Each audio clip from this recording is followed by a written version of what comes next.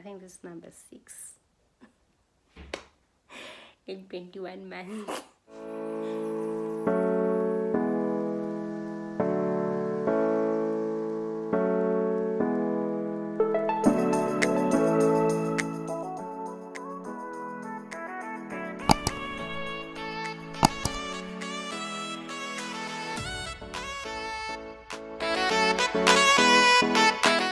Welcome to my channel. My name is Keneiloe Myoli, and if you're here for the first time, welcome.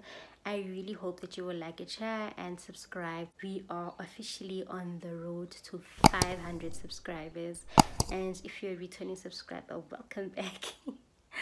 So guys, in this week's video I have decided to tell you guys about all of my nanny stories. My son is currently, how old is he guys? 21 months old, and we've had a couple of nannies. And you know, it's funny because I used to think that if you're changing nannies a lot, you are the problem. You know, just like they say when you're in a relationship, they always say, no, you're the problem. And I really don't think I am, and I have a different view. So I see that a lot of us have been through a couple of nannies. By the way, I made a video of what questions to ask a potential nanny, and I'll link it up here, so I'm sure that will be useful as well. So guys, I need the whole day, but I'm gonna keep it short. So when I was pregnant, I had someone that was helping me out twice a month, and she came to clean. So when I was pregnant, it was only natural for me to consider her to help us with the baby, right? Although from the very beginning I didn't want someone to necessarily help with the baby. I thought, no, I'm fine, I don't want my baby to bond more with the nanny than me as his mom. But after I gave birth, I didn't go home, so my grandmother who came to help us was not too familiar with kids that are too small. Maybe she had forgotten, but she was a bit old, so she wasn't too useful. I'm so glad that I actually did the antenatal class, so I actually knew what I was doing, and I didn't struggle too much in terms of what I was doing. But the baby was a lot for me, and he was not sleeping, and he was sick, which I will get into on a different video.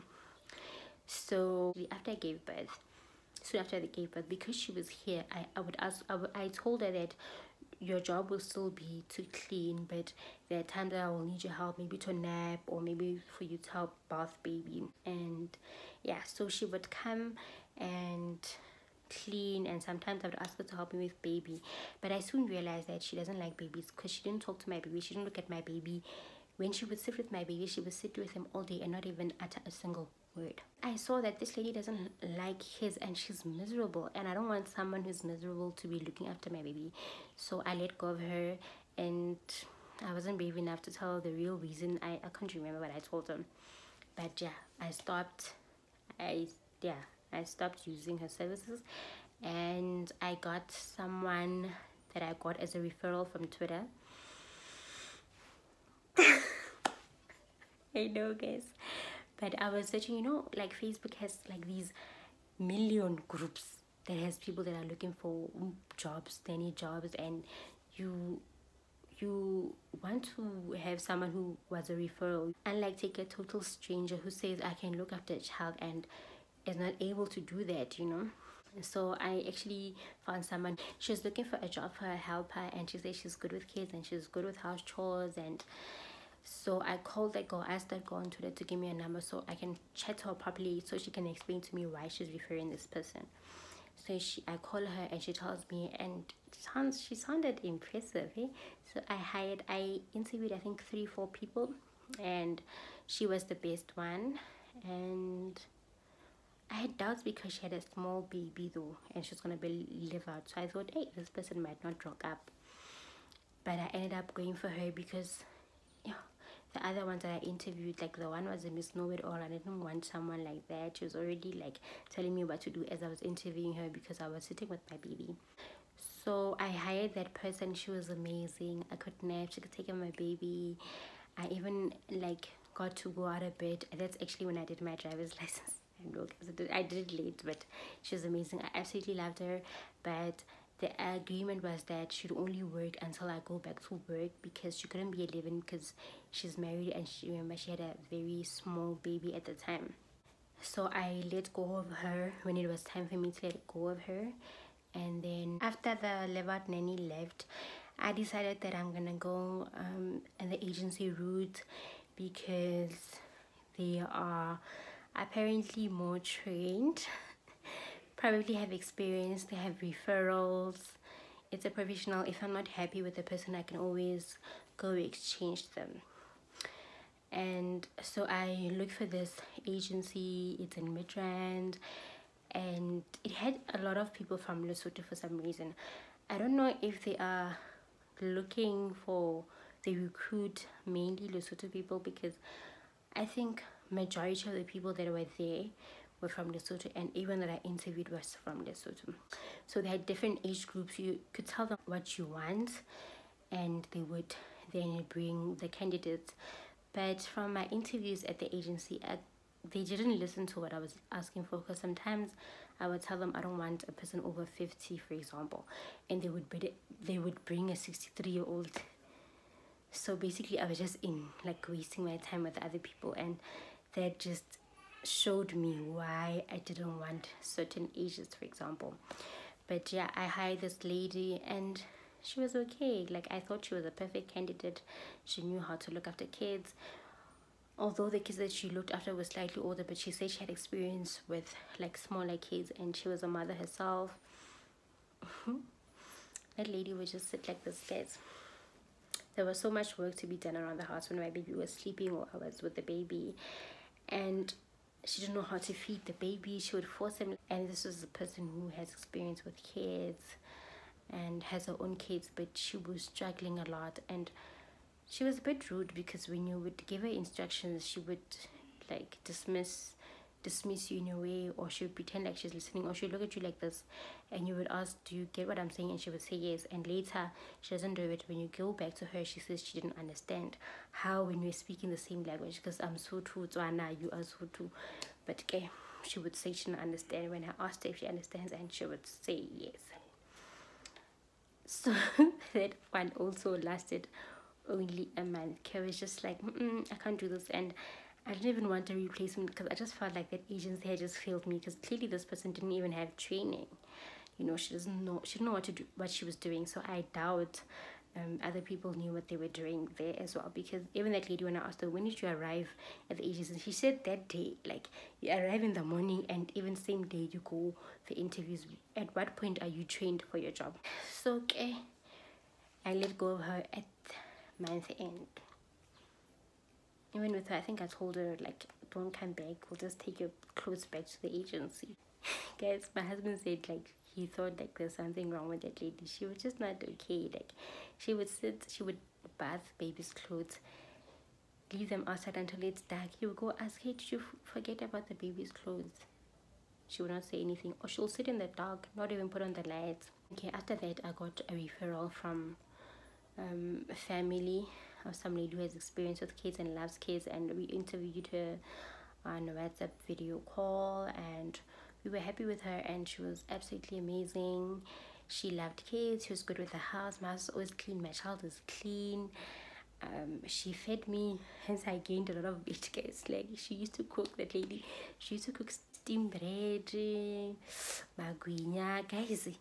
I think even people follow me on social media were shocked at how good her magwinyas looked. That's my son in the background, by the way. And she was slightly older than me, about 5-6 years older than me.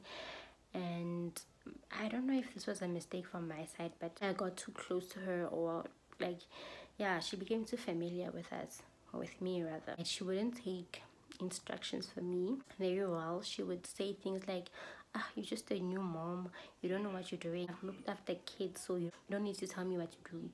Even stuff like solids, I'd want to feed my child certain things. She would say, this is not good for the baby, why are you feeding your baby? You can't want to make your baby vegetarian. So I think because I was so close to her, she was too familiar with me, I could now no longer give her instructions. I could not tell her anything. And another thing that I did, which I thought was a mistake, was that I gave her our Wi-Fi password. And guys, initially we didn't have uncapped, and our data would finish. Like, my husband would complain, like, no, I literally topped up yesterday because the data that normally lasts is finished. Until this person is busy, like, she was on WhatsApp groups, so many WhatsApp groups, and they send voice notes. And you know, like, people from Lesotho, apparently they have like this WhatsApp group for helpers, people who work in South Africa. So I think there they would gossip.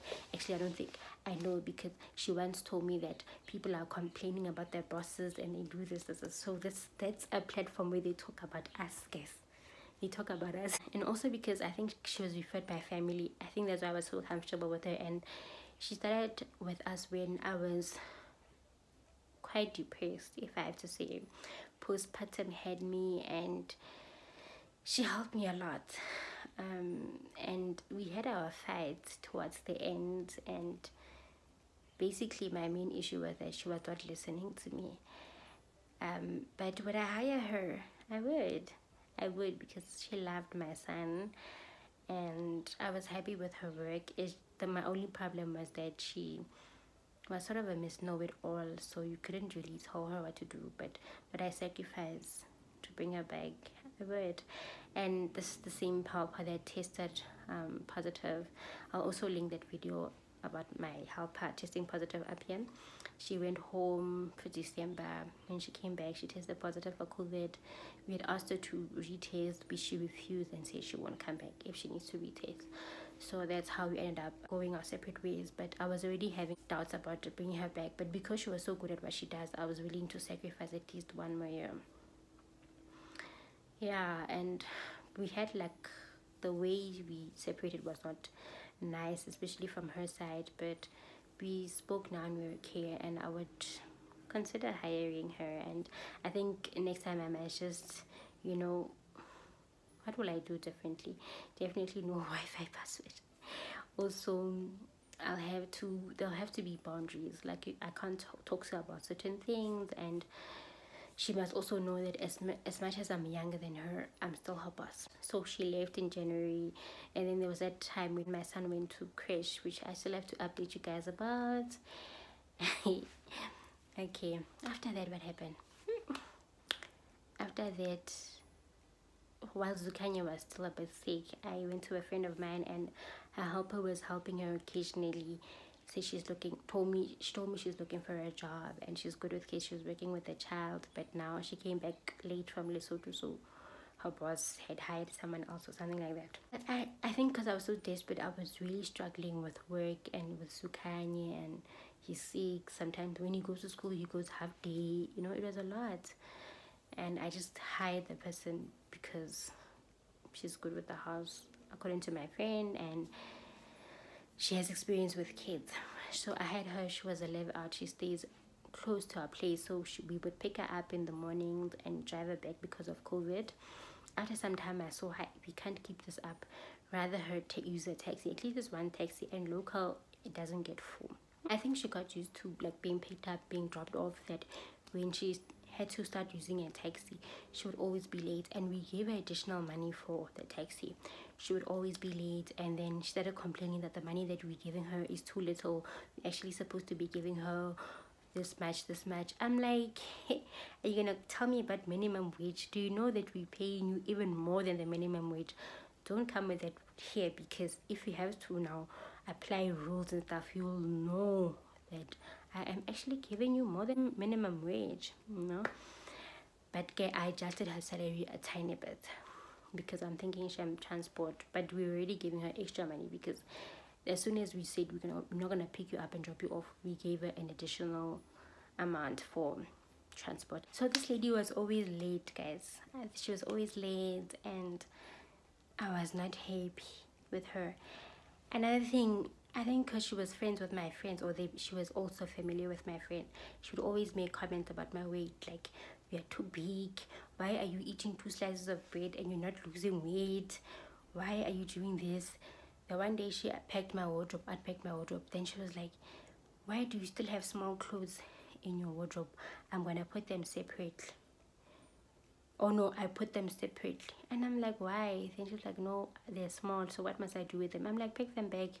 And then she said, so I must pick them back even though they're small. And I said, yes, pick them back, they're mine. I will separate them when I am ready, which is what I did. I separated them when I was ready. And yeah, but she was too familiar. Like, she was always complaining about this. She wanted that. She wanted so many favors. She wanted to be Ubered back and forth because she stays quite close. But I mean, if I'm gonna, it's about a 50 rand ride to her place. Now I must pay 50 rand for her to come in the morning or to go back. Why? Yo, but she was talking too much. She was too comfortable. Like, I was so depressed already. I am having my own problems with my weight, so I can't afford someone now to be telling me, no, you're eating 2 slices of bread and you're not losing weight. Why don't you just give up? Why? So I ended up letting her go as well.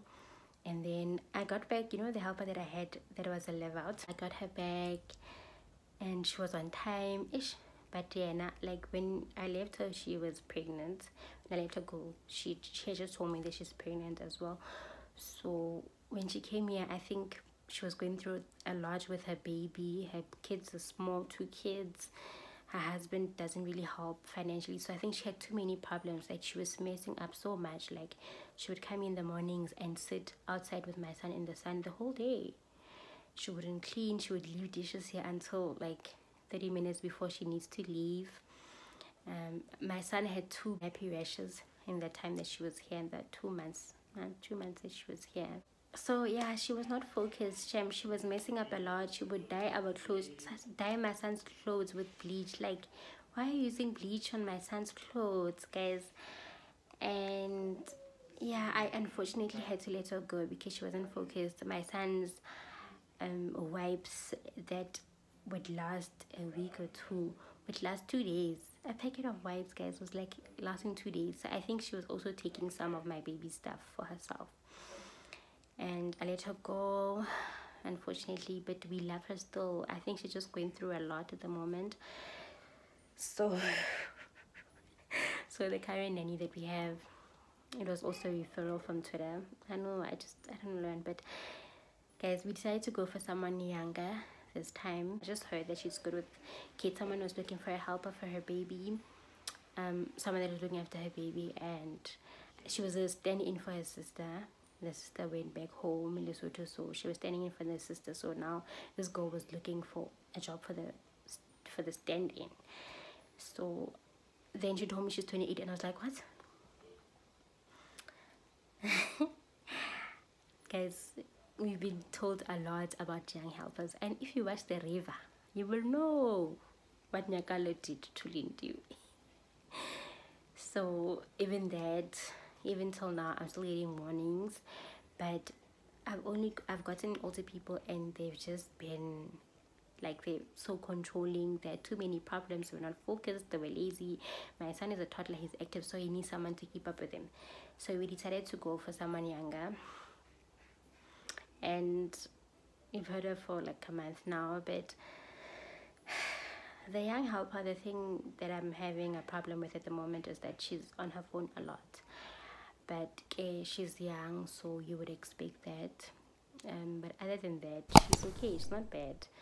Also had a concern also with experience. She's not too experienced, so some of the things we basically learning together, or I have to teach her some things, whereas the other helpers, my baby would cry, for example, when they start, and they would know, let me just take him outside, let me put him on my back, whatever, and after a few days they'll be fine. With her, it took quite long, so I really hope that I don't get burnt. Please pray for me.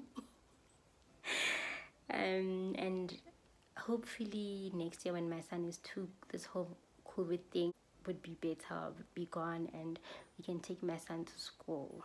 So yeah, so I had a couple of nannies. How many were there? 1, 2, 3, 4, 5. I think this is number 6 in 21 months. So guys, like, I'm really, really tired. Please do share your nanny stories in the comment section down below. If you have any advice for me, or you have video suggestions, please let me know in the comment section down below. I really hope that you guys enjoyed my nanny dilemma story, and please like the video if you did enjoy it. Share it with your friends and family and other mummies. Yeah, I think that's about it. So until the next one, bye.